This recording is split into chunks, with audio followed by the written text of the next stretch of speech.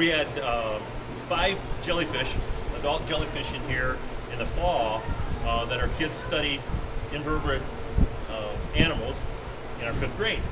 And they lived between 8 to 10 months, and so we had them from September, and they were probably 4 or 5 months old when we got them. And they lived, I was really surprised, they lived through February of this year. And our last 2 departed at that time. And the kids were kind of disappointed.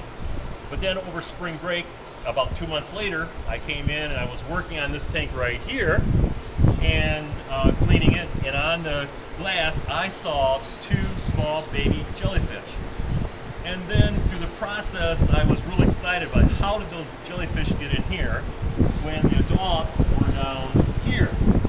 Well, as the week progressed, I started looking at the life cycle of the jellyfish, and lo and behold, I found some polyps that I thought at first were sea anemone, which are right along this side right here.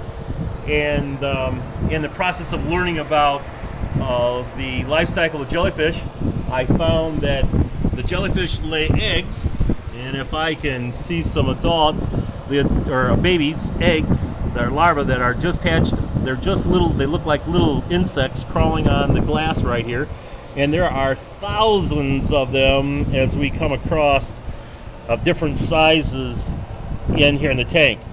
Those larvae turn into the polyps, which are these.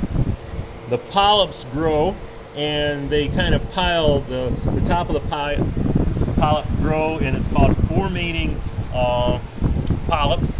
And the very top, it looks like it's tentacles, and the tentacles grow, and then at the very end, about 2 to 3 weeks later, the top pops off and it's a baby jellyfish. And we have right now about 40 baby jellyfish, upside down jellyfish. Right here's one, and here's a couple that are swimming, and another one up here in the top. Those are small baby upside down jellyfish, and they're called such because they swim upside down. Their tentacles go up versus on most jellyfish they go down. So not only are they in this tank, the adults lay the eggs, went through our whole filter system. They're in the round touch tank, the observation tank, and all these tanks. So we have thousands of baby jellyfish. Our 5th graders did a life cycle of a jellyfish this week.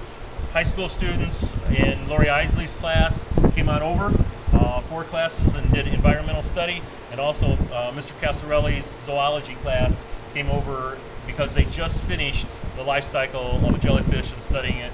And we have it firsthand here in the state of Michigan at the Bell Lab.